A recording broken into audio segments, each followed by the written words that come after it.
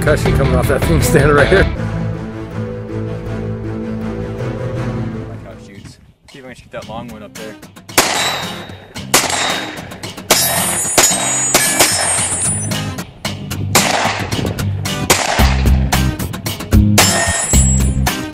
Nice.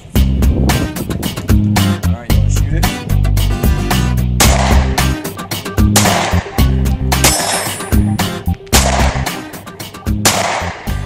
Sig fans have an almost religious reverence toward their handguns, coddling them as if they were their firstborn child. Yes, they're expensive, and you immediately think Navy SEAL are just pure badness, but that doesn't completely explain the cult following. In fact, spec-wise, there isn't a whole lot there that would usually warrant such enthusiasm. But then, you shoot one. This is the Sig P229, one of my all-time favorites. This little tank, it's as robust as they come. I feel like if my house blew up, the only thing alive would be some cockroaches in my Sigs.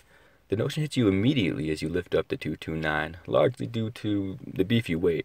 We're talking an honest 30 up to 40 ounces if you opt for the solid carbon steel frame over the alloy. But the extra weight from going all steel and alloy is great if you're just out blasting with your buddies, and it balances very naturally. Although heavier than the polymer wonders, all-day concealed carry wasn't an issue with me due to the relatively compact size, very similar to a Glock 19 or 23. The P229 is essentially identical to the P228, though the 228 can also take .226 magazines, and for a time it had ceased civilian sales. Also, the 229 has a milled slide for the higher slide velocities, being built for the more powerful cartridge of the 40 Smith & Wesson. It also has the distinction of being the first production handgun to chamber 357 Sig, which is pretty cool. When speaking ergonomics, I dig it, with the concession that my hands are larger than most. The grip is obviously too large for my wife, and if you have smaller hands, it's probably going to be a problem for you as well. You might notice that the edges around the trigger guard are on the sharp side. I took some fine grit sandpaper and a little elbow grease and softened mine up a bit. That helped to make those long trips to the range much more enjoyable because of where it contacted my hand. Now, the bore axis on Sigs is notoriously high, though rarely burdensome. Now, it's possible that you could notice in 40 and 45 a slight increase in those shot intervals, and if you're really hawking it, you might feel a little bit more felt recoil. But 9mm like this one right here, I can't tell a difference in my shot times at all, and unless you're a robot, you probably won't notice it either. Now, Sig did get with the program and increase their standard mag capacities. Once with only 13 rounds in 9mm and 10 in 40 Smith & Wesson or 357 Sig, they're now a solid 15 and 12 rounds, flush sitting inside the mag well, much more respectable. They're generally solid mags produced by MacLeod, although there are others produced by Checkmate and they don't have the same reputation. Needless to say, if you buy a Sig today, it should come with a pair of reliable, long-lasting magazines. And those extra mags are always affordable and available through MacLeod. If you're going to spring for just one option on the 229, I highly recommend the short reset trigger. Beaver tails, grips, and Cerakote, they're all nice, but none of that will improve the functionality the way the SRT trigger will. It's night and day over the stock trigger, reducing reset travel by up to 60%, and it's crisp and audible. That decreased trigger travel makes fast follow-up shots a breeze and really helps to stay on target as well. On the flip side, the stock double action is relatively nice, coming in at an expectedly heavy 10 pounds. In single action, that drops to a pleasant 4.5 pounds. Check out this trigger right here.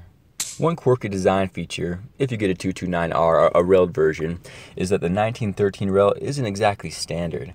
It has a weird curve to the rail. It looks pretty nice, but it can cause some incompatibility with some accessories. So before you purchase your light or laser, make sure that it's going to work with this gun. Some shooters also take issue with the design change with the extractor.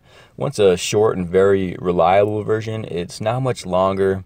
I've never had any problems with it, but there are reports of more frequent failures. Now, one completely insignificant thing that just drives me crazy for some reason is the bluing on these guns. It rubs off like finger paint. You can bring home a brand new gun, and after some dry fire practice and racking the slide a couple times, you're already going to notice the bare metal showing through.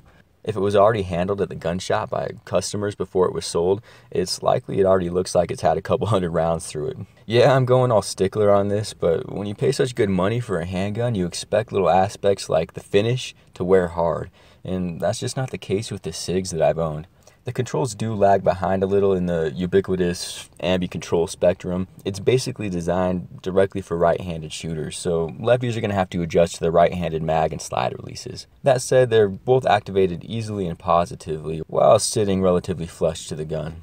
It does come with a decocker right here. As long as the trigger isn't depressed, the hammer is always safe to fall. There's this internal safety that blocks the firing pin. That's pretty nice to have if you ever desire to go back to double action from single action without the inherent risk of pulling the trigger while you lower the hammer. Besides that, the 229 is thankfully relatively devoid of those frivolous extra safeties that I think in most situations is detrimental to self-defense weapons. Another note with this alloy frame right here, adjustable back straps just aren't going to be an option. Now if your Sig came with the basic stock sights, they are serviceable, but I really love my night sights. Many Sigs already ship with them, and also if you plan on a little bit more speed, a fiber optic front sight with a weapon light are a great option on this platform. There's tons of options for Sigs, so you're not going to be disappointed. You can find what you need. As you can see, I threw on a pair of these great G10 grips. Not only do they look awesome, but they really add to the traction when your palms get a little bit sweaty. Again, with the grips, there are enough options out there to fit any hand or texture preference, so accessories are abundant with the 229. In full transparency, I have to admit that part of the massive appeal of the P229 for me is the aesthetics. This is one of those handguns that looks as though it was designed to intimidate and inspire, man. It's just rugged, streamlined at the same time, and it reeks of quality. One of the newer features found on many 229s that I do like are the front serrations. It's very handy for me when I'm practicing my reloads. In just certain situations, I like to have those as a backup. Field stripping uses the common takedown lever. It's as simple as most modern handguns. The captive recoil spring, guide rod combo, and barrel removal is all going to be very familiar. So how does it shoot? In a word, easily. For me, it likes to point right at the target. I never feel as though I have to muscle it anywhere, and that's ideal. It's more than combat accurate and would be at home in most any situation. This is when you really need to shoot for yourself to understand. I mentioned that the dimensions are similar to that of the Glock 19. Despite the shorter stature, when shooting, the difference between it and the full-size 226 is very little. I feel like it conceals very easily inside the waist, and it's an all-day carry option despite the extra weight from the alloy frame. I haven't carried a version with the beaver tail, but I imagine it wouldn't be that big of an issue. The Sig was built from the ground up for reliable, hard use. It will last, and it will shoot whatever you throw at it. I ran all sorts of tool ammo and wolf. Functioned almost 100%. I did have one stovepipe after about 250 rounds. Besides that, my lightly charged hand loads went off without issue, and all the factory brass that I ran through it has been perfect. Over the years, I don't really recall any other stoppages. If you bought your Sig brand new, you're going to have a limited lifetime warranty, which nowadays I expect from these high quality gun manufacturers, so good job, Sig. The value, it's certainly subjective. The gun is pricey, but you get a solid, quality machine proven firearm. Unless you opt for one of the more purely aesthetically pleasing models, which, don't get me wrong, I really like, I would say the cost is worth it. The P229 screams, go to war gun.